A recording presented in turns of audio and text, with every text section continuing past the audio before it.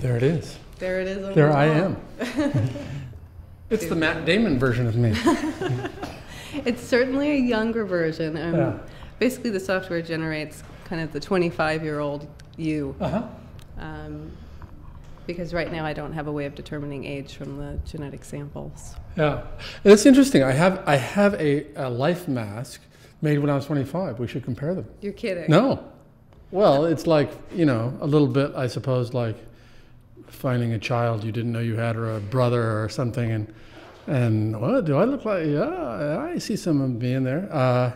And of course, it's to see something simple, just such a physically, visually beautiful object, based, inspired by, created by, generated by me anonymously, is unlike anything else. It's like living in the future.